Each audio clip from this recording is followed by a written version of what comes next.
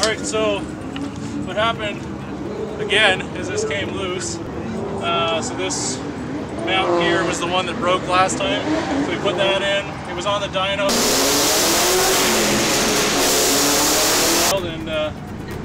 And then it, I guess it came loose. I didn't tighten it enough. So basically what we're doing today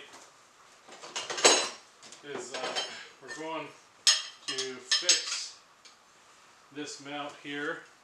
So you can see how that doesn't sit very well. The other problem is this was the plate they used to mount to the shock, so as you can see it fits there, but then when you try to line it up with this new and improved bracket from AWR, so I smell oil. I don't know if it's us or someone else, but I smell oil. one more? Okay.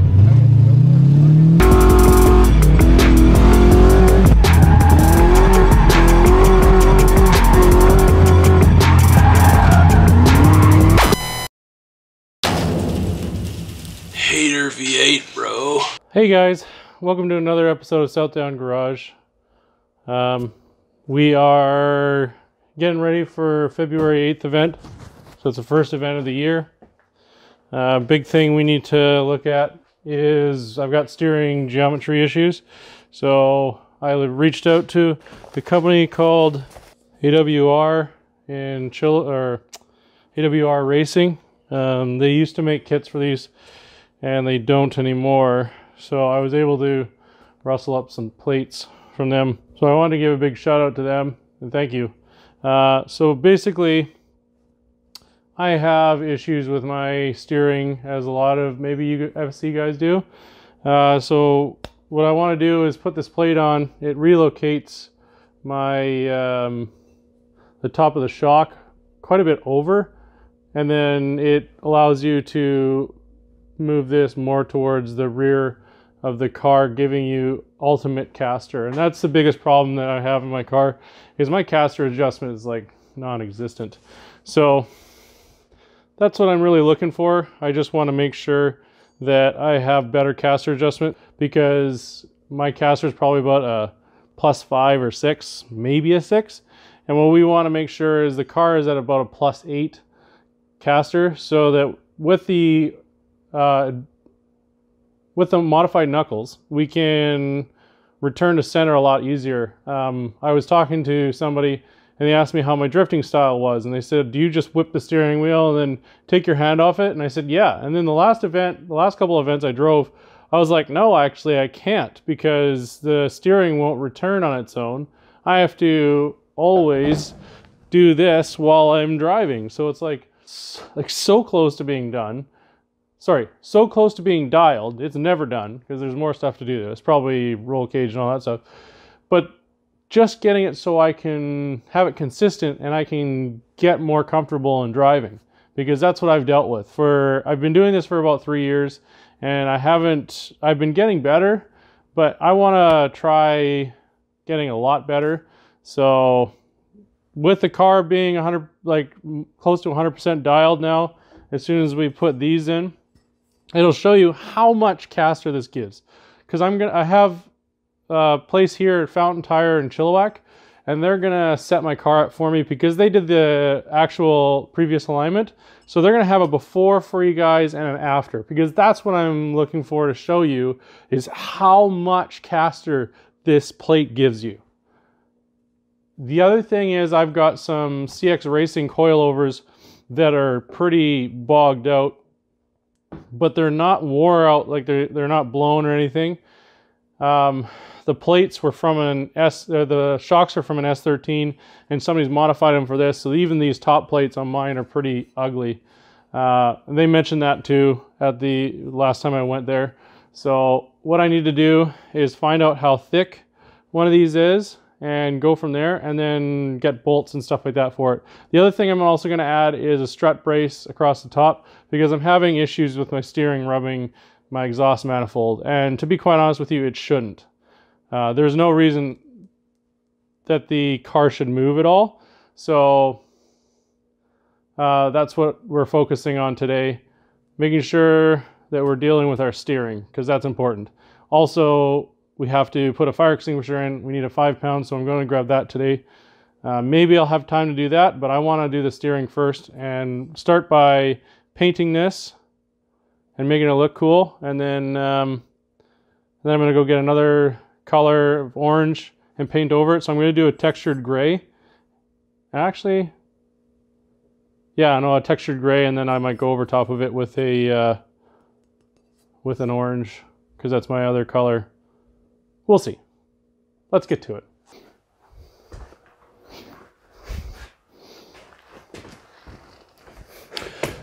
So now that we've got the car off the ground, we can go ahead and take the wheel off, and then we can take a look inside about getting this shock out.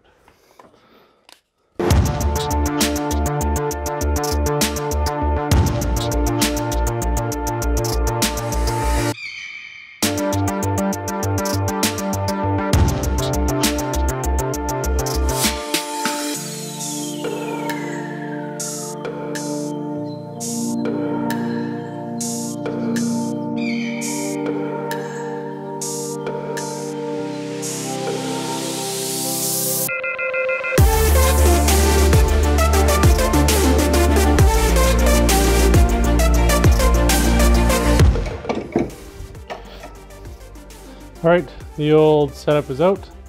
Now we can take a look at what we're gonna need to make this work. So we're gonna put it over on the bench and go ahead and start pulling this apart.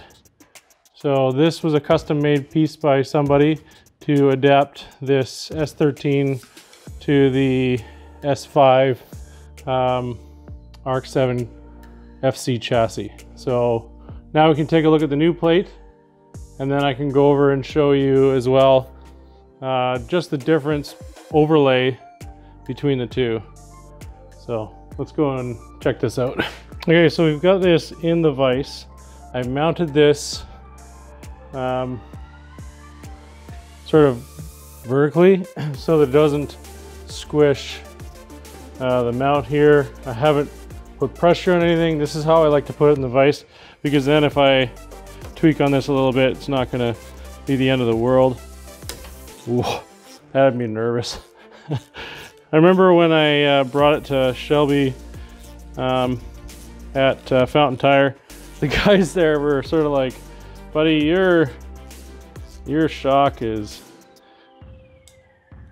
bolts are in pretty ugly shape.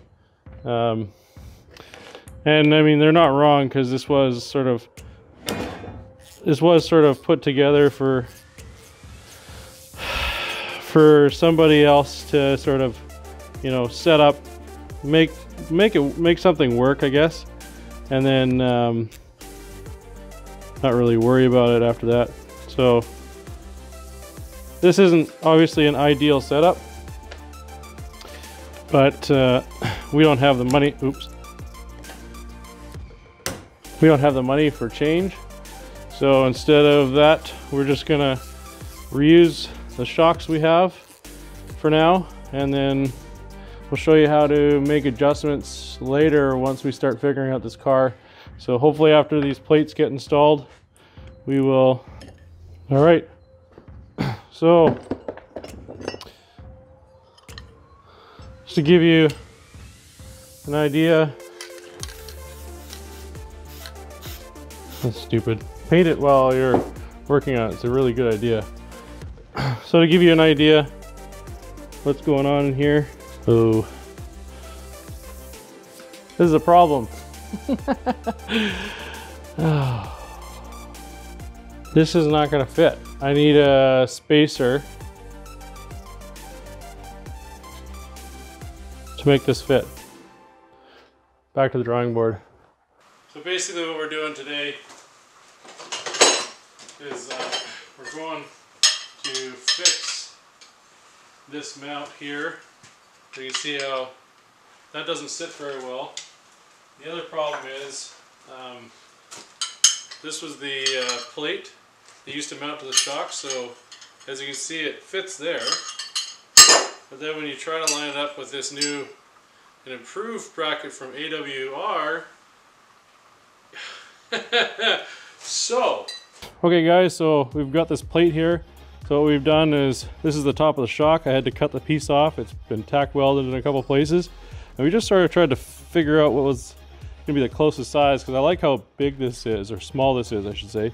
And what I want is, I just want to make it longer, because as it stands now, this doesn't fit. So we gotta extend the plates out longer so we can mount this. So something like that would work.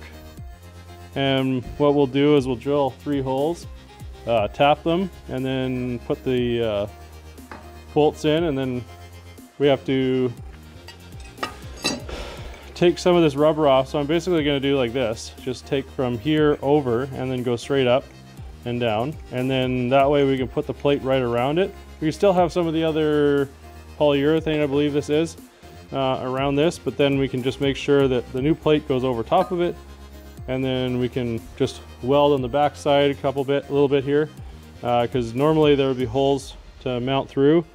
Unfortunately, this stuff, not so much. So got to make custom parts. We're hopefully going to come up with a better solution, but this is like part 1 of our new caster assembly build, and we can only get better from here.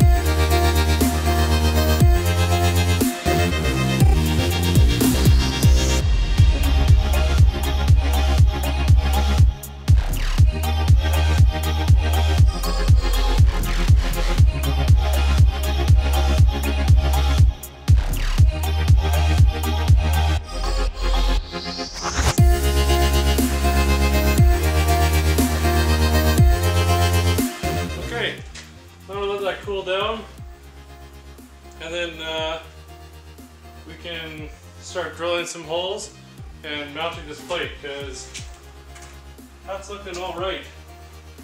Not bad for backyard stuff. Saving myself tons of money. I had that flat bar, the 4-inch flat bar lying around.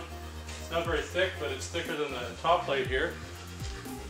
I love the smell of burning rubber in the morning. We kind of need to hurry up and get this done, and what we've done now is we've built a new plate, we've welded it together. I showed you a little bit of that, and now we are at the point where we have drilled out all the holes to 17/64. There is a better size, but all we have is standard drill bits. So 17/64, and if you're wanting to use an 8mm tap with 1.25 thread pitch, is what Google suggests. It is a little on the loose side, so when you put it in, it does have a little bit of movement. But for what we're trying to do, not the worst. I mean, this isn't a permanent solution, this is just temporary. But, and by temporary I mean a few years. So we just have to finish this up, put the plate on, make sure that I drilled the holes, because like I don't have much room in here. Like if I put these bolts in here, I do not have any back-to-back movement. That's why I went with the 8mm, because they're pretty tight. The downside is, if I drill these a little off, I'm gonna hate my life.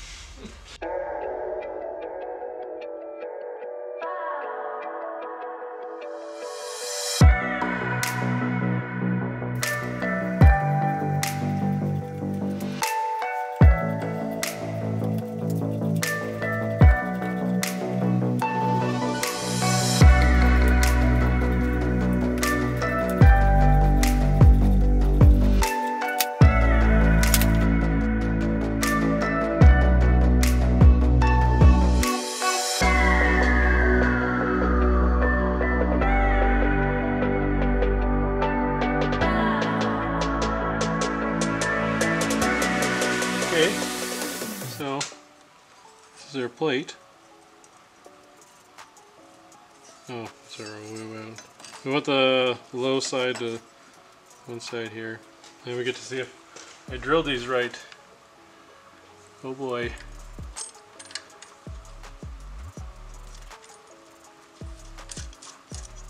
Oh no. I don't think I did. I think I missed.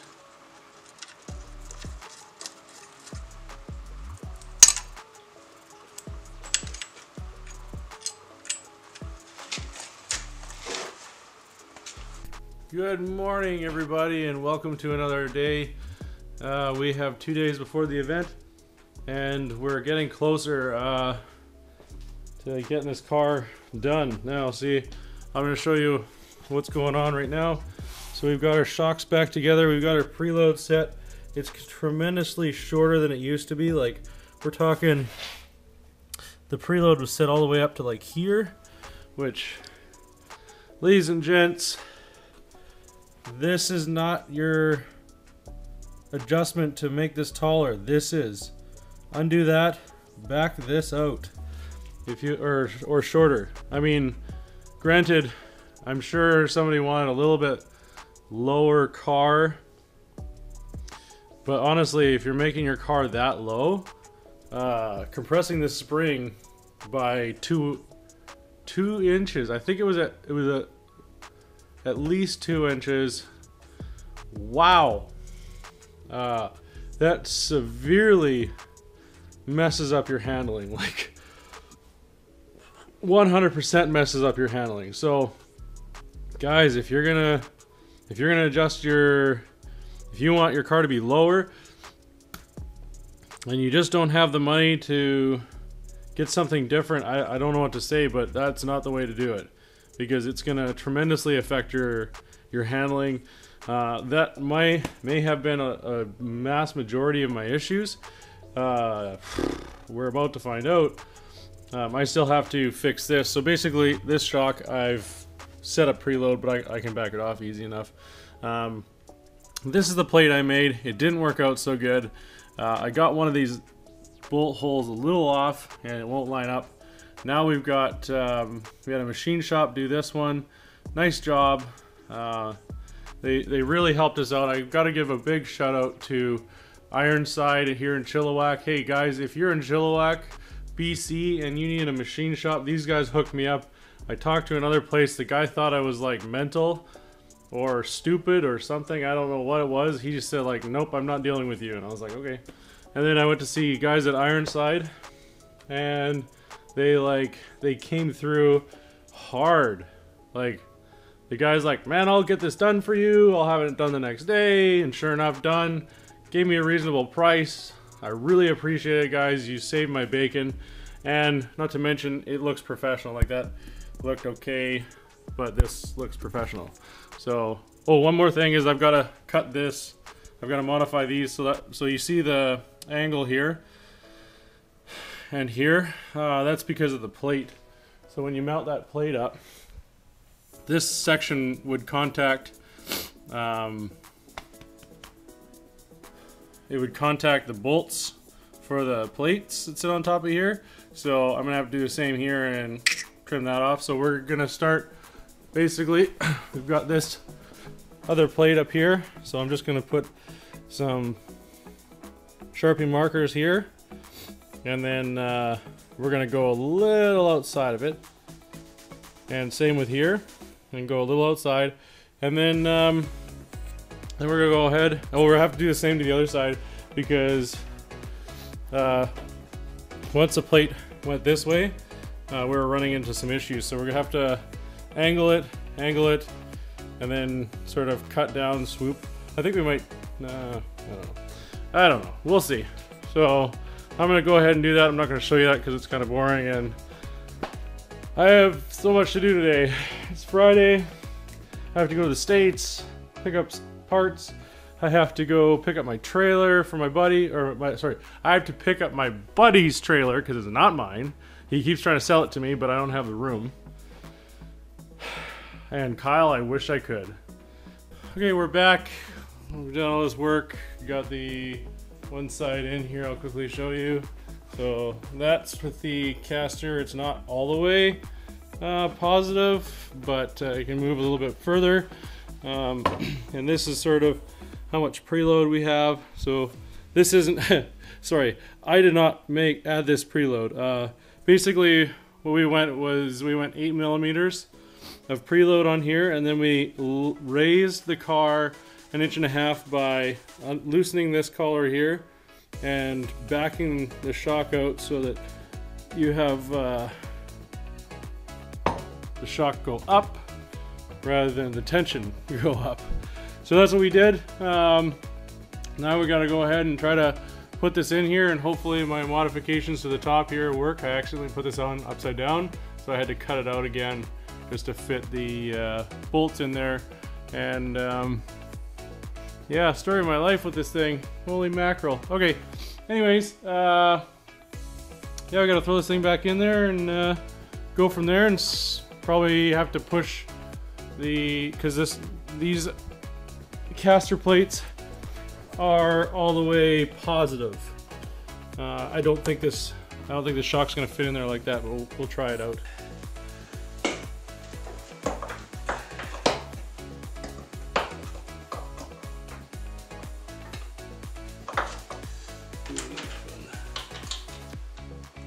Nope.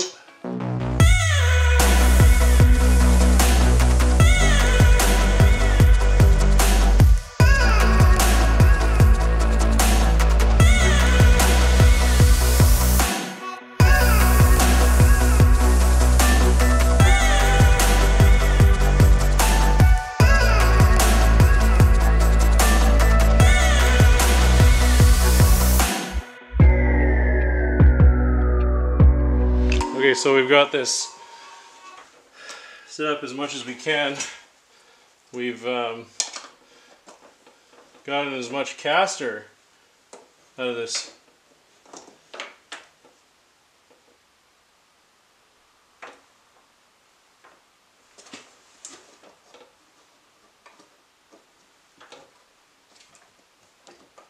Uh-oh.